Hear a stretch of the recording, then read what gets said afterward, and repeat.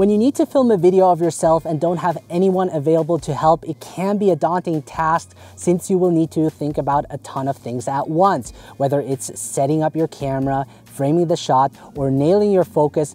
This can take some time. Luckily, there's some key tips and tricks that you can use to make filming yourself much easier and more efficient. iPhones are great for filming yourself because they are portable, easy to use, produce high quality video, and the setup time is much quicker compared to using a larger camera. Now, if you're someone who loves to create videos on their iPhone or share stories about your life, or generally wants to learn how to produce engaging mobile video content, then this tutorial is for you.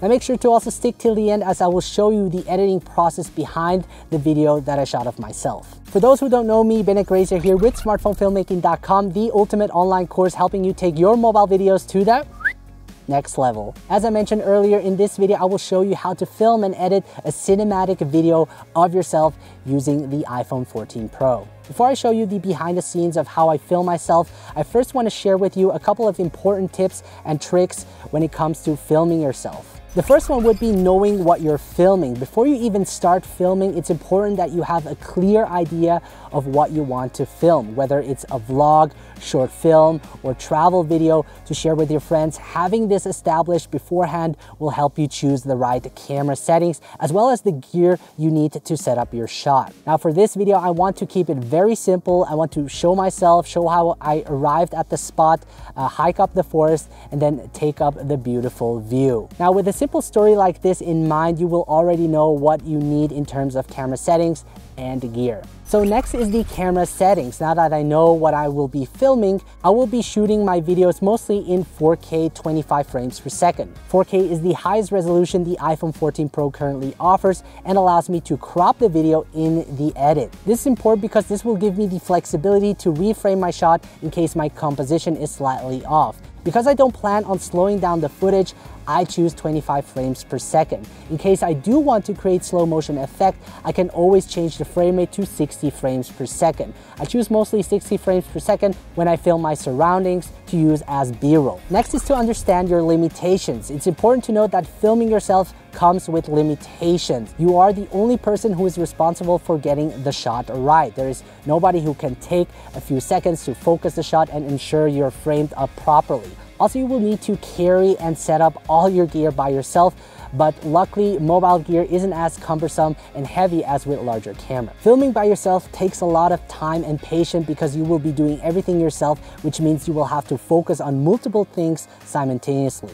This means running back and forth to ensure the shot is framed properly, that your focus is on point, that the lighting is right, and many more. So just make sure to be aware of that and accept it. You don't want to rush the process and end up with a video you're unhappy about. Instead, just have fun with it and enjoy the process. Don't let these limitations discourage you, and with the help of this video, you will be able to film yourself like a pro. Next is to bring the right gear. Besides choosing the right camera settings, it's important that you also bring the right gear with you. Depending on what you want to film, this may include different gear. The most important gear would be a tripod, which allows you to position your camera to capture the shots you need. In addition, an Apple Watch can be incredibly helpful for framing your shots, as you can use it as a live monitor. Other gear can help you be more creative with your shots. For instance, a suction cup can be used to position your camera on the car or a window. This allows you to capture unique shots that would otherwise be difficult. By the way, I will mention all the gear in the video description below. Now, the iPhone 14 Pro has 3 lenses on the back, which covers all of the focal lengths I need. But if your iPhone only has one camera, you might consider bringing third-party lenses with you. Now, the great part about using your iPhone to film yourself is that you can pack light, as mobile gear is usually small and lightweight, making it easier to carry around the entire day without getting tired. As I mentioned, every shot is different, so you will need to figure out for yourself what you need to bring for your shoot. Next is to have a variety of shots in your video. This will allow for greater variation and make the video more dynamic. One of the best ways to achieve this is to capture a nice balance of wide shots, medium shots, and close-ups. You not only want to get shots of the main subject, or myself, but also your surroundings to give your video some context. Then, really important is to set and lock your focus and exposure to ensure your focus and exposure don't change while filming, because it could happen that the camera might focus on something that you don't want.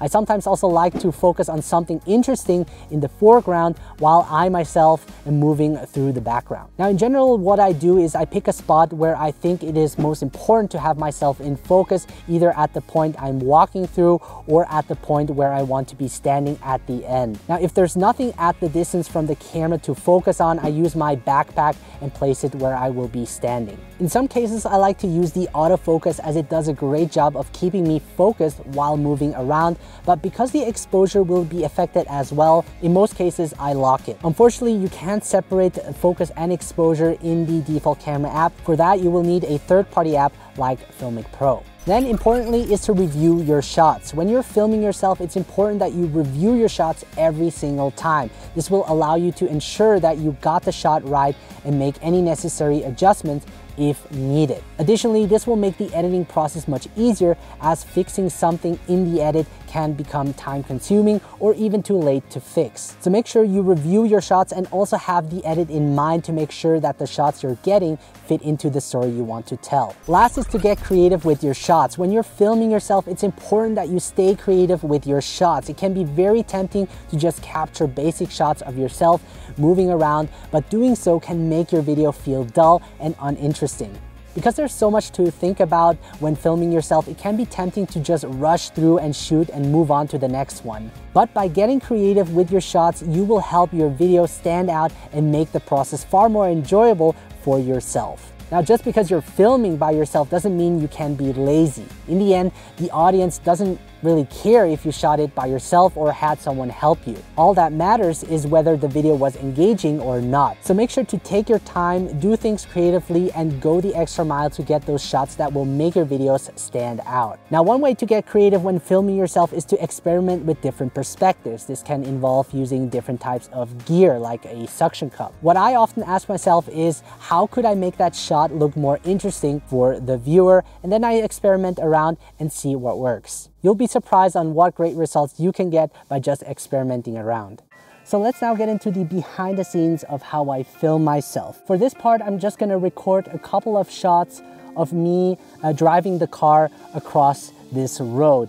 And I place my camera low to the ground. I'll be recording in 4K 25 frames per second. I actually want to use the ultra wide angle lens to have more in the frame. You'll see that I also have the mountains in the background, and I want to set and lock focus on the plant. This will look really nice as the car will be passing by the camera. So after that, I'm gonna start recording, and let's see how it will look like.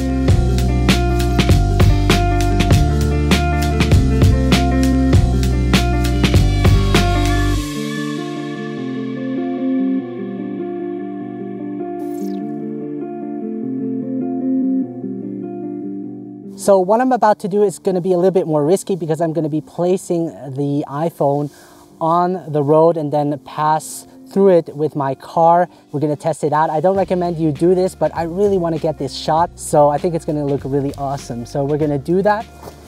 And again, I'm going to use the ultra wide angle lens, and I'm going to focus on the road like so. And let's record and do this. I'm just gonna pray nothing happens.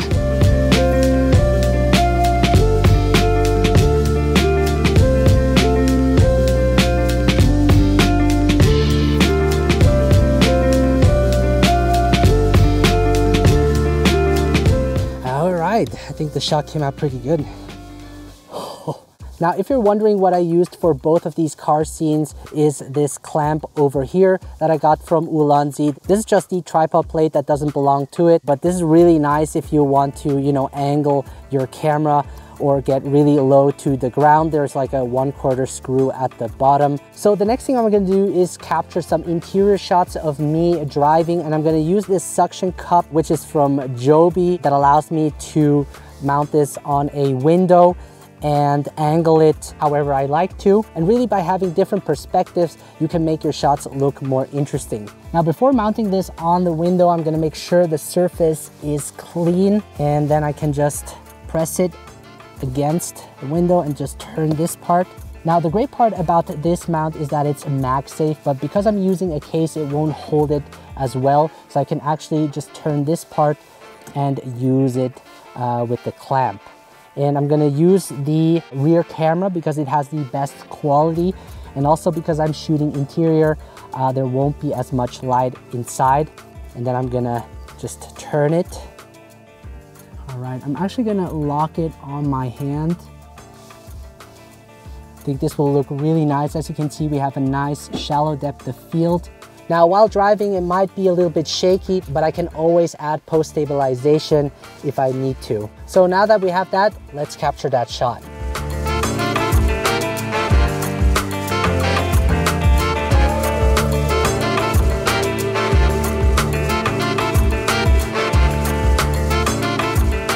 For the next shot, I'm gonna use the suction cup to film the exterior of the car. And I'm gonna set the focus on the wheel. This way it will be locked and no changes will happen.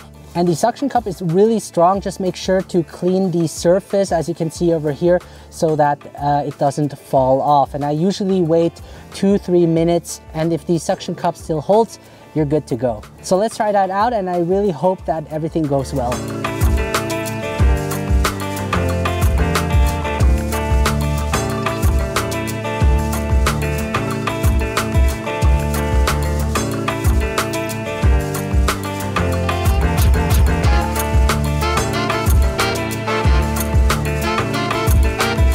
So the next thing I'm gonna record is how I arrive at the spot. So I'm gonna drive my car and park right over there. And as you can see, for this, I'm gonna use a tripod, as I can keep it steady and angle it in a way how I like it to. And I already have my shot framed over here. As you can see, I added a little bit of foreground using this tree over here, just to add some depth. And I'm actually gonna set and lock focus on the car. And then I need to make sure that I park exactly at the same spot. Otherwise, the car could be out of focus. So let's do that. I'm gonna start recording.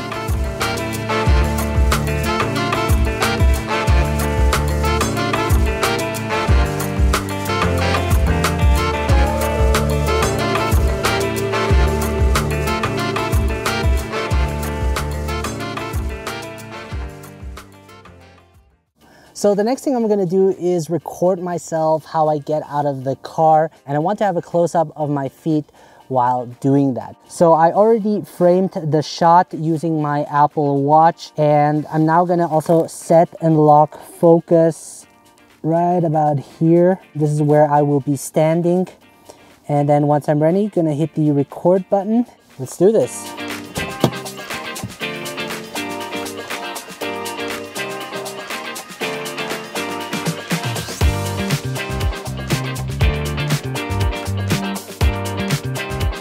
So I'm now gonna create a POV shot using the GorillaPod by Joby. And the way I'm gonna do this is I'm gonna strap this around my neck like so.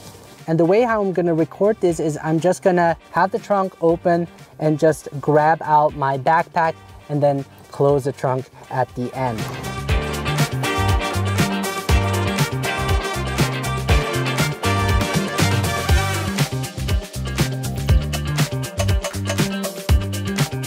Now another perspective I want to capture is from the inside of the trunk. So I placed my camera using the GorillaPod, and I used my Apple Watch to also frame the shot. And I think this should look really nice. So I'm gonna press the record button, I'm gonna close the trunk, and let's go.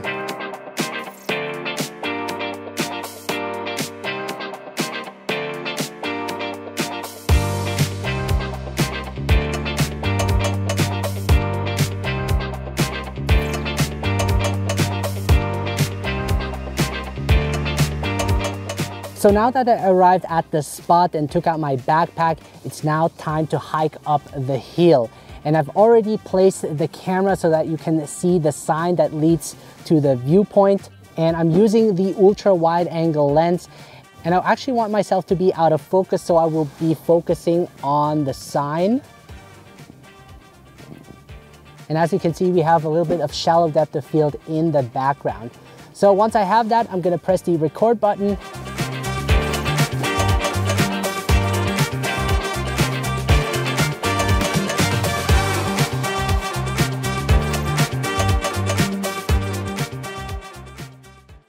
So the next shot will be me walking along this path.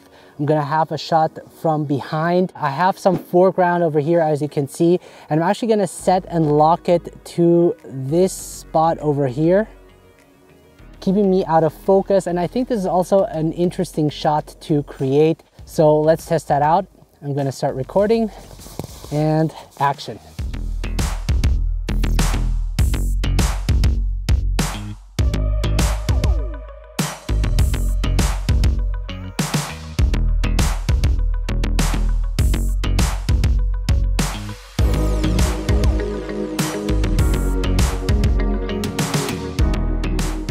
Now we're gonna do something similar, but this time I want to have a shot of me from the front.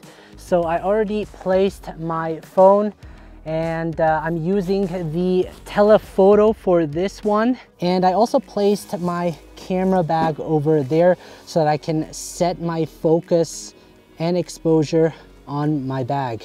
I'm gonna start recording.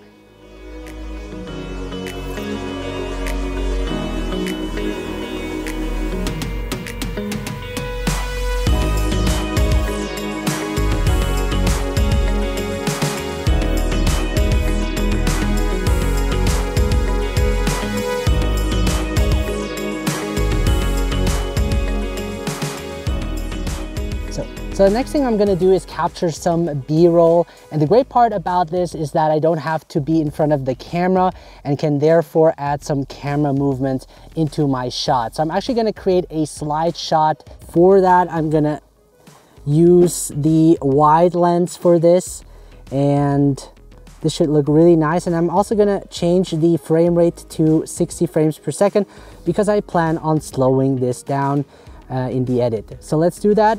I'm gonna set and lock focus and go.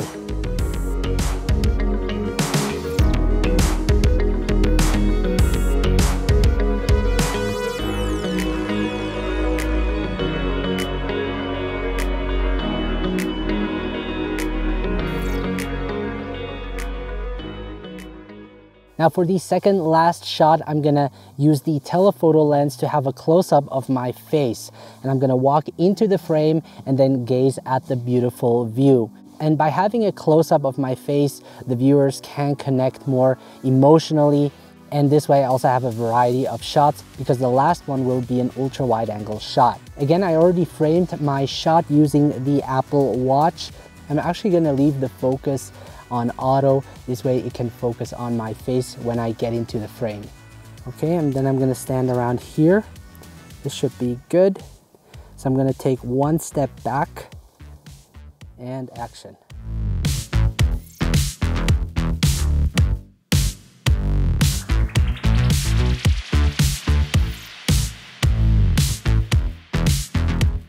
So this is gonna be the ending shot, and I'm gonna use the ultra wide angle lens for this. And I'm gonna place myself close to that rock over there. And I'm gonna set focus and exposure around here, because I don't want the sky to be blown out, but I don't want myself to be underexposed as well. We're gonna start recording.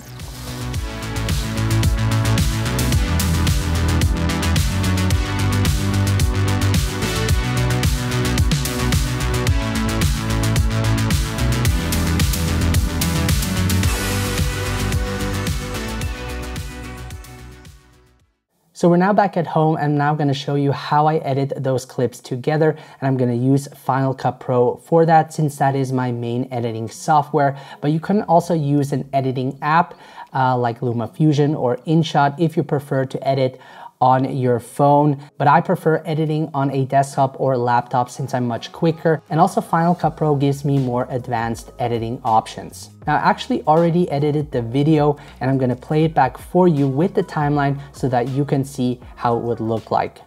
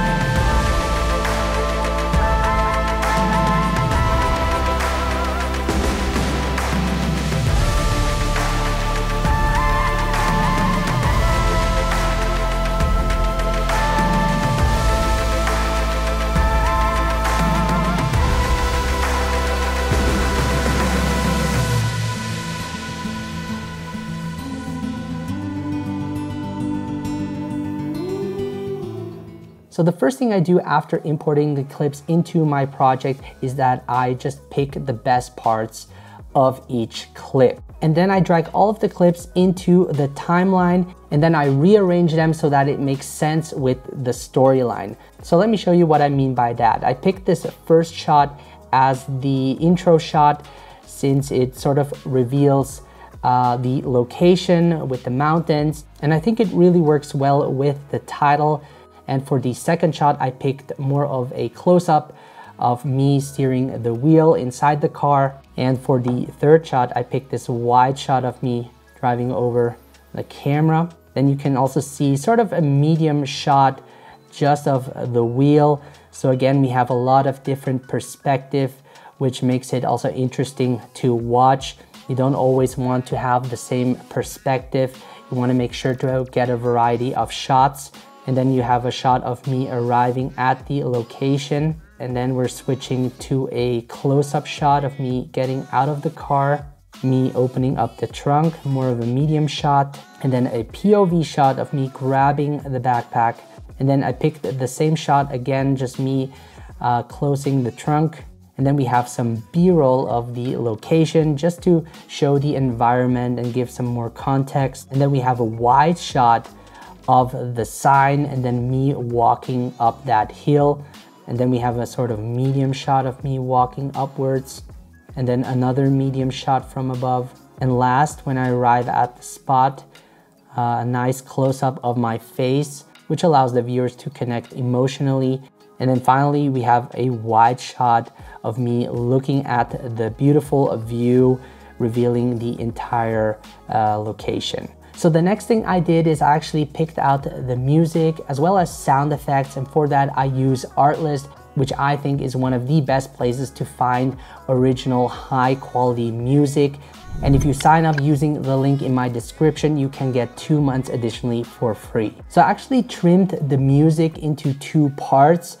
I took the beginning of the music and then took sort of the ending of the music and overlaid it. So this is how it sounds like.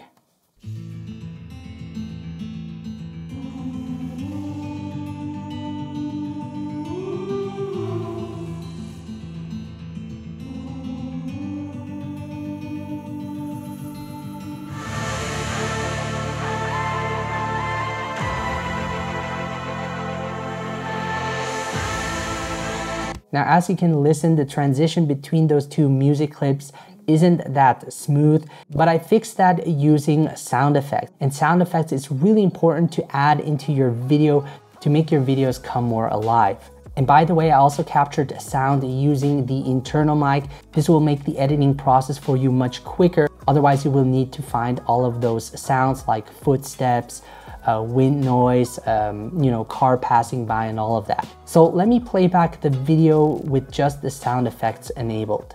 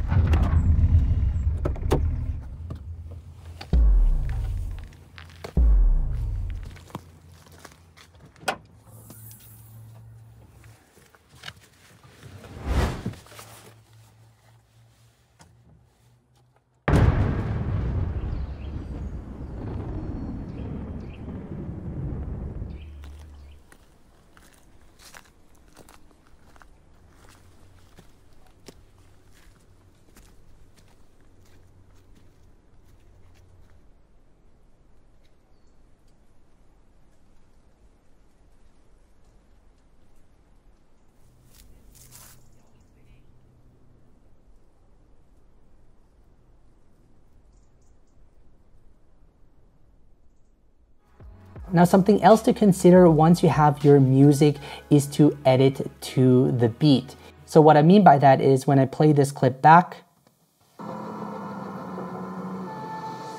there's a cut over there. And as the beat comes, I turn off the lights. So let me play that back.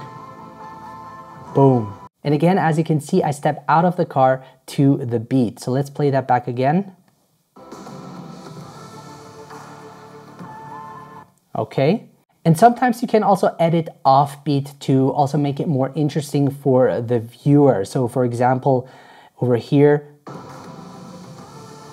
see, people would expect that I would cut on that beat, but since I didn't do that, it sort of keeps the interest of the viewer. So the next thing I did is I added a title to my video, and the title I'm using is from Motion VFX called M-Title Cinematic. Motion VFX creates some of the best plugins in the world. I will leave a link in the video description below if you're interested. And using a professional title plugin like this one just makes your video look more cinematic. And the great part is that it comes with all different kinds of title animations once you have it. So I highly suggest you take a look, as I use them for most of my videos, especially travel videos that I create.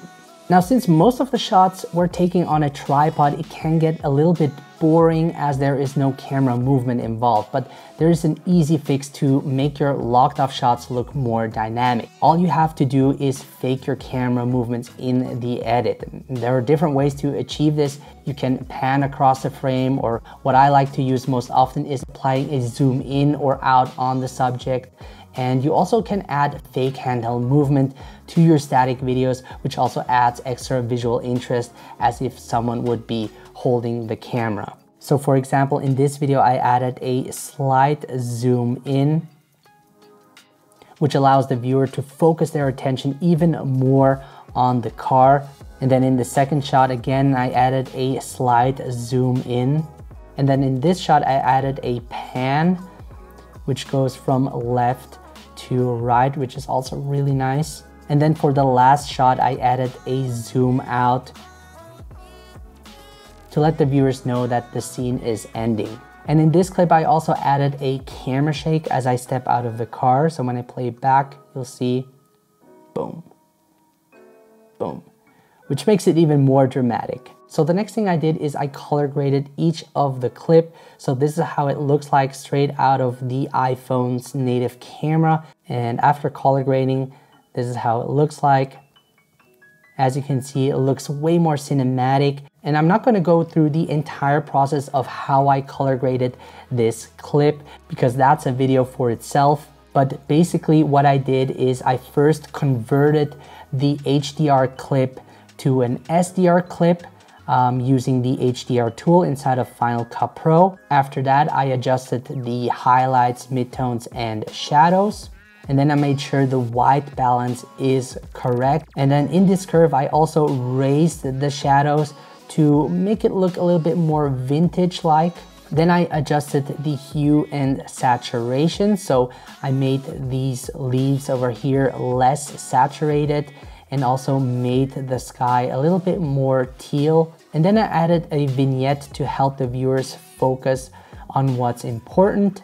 And then last, I added a look to my video, and I actually used one of my own LUTs, which is the orange and teal look, to make the image pop more. If you're interested in getting my premium mobile LUTs, the link will be in the description below.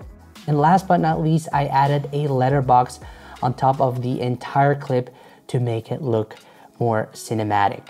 And once you're done, I head over to the top right hand corner, select export, and for the format, I pick Apple device.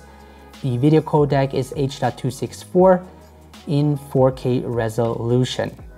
So there you have it. That is how I edit the entire video that I shot of myself using Final Cut Pro.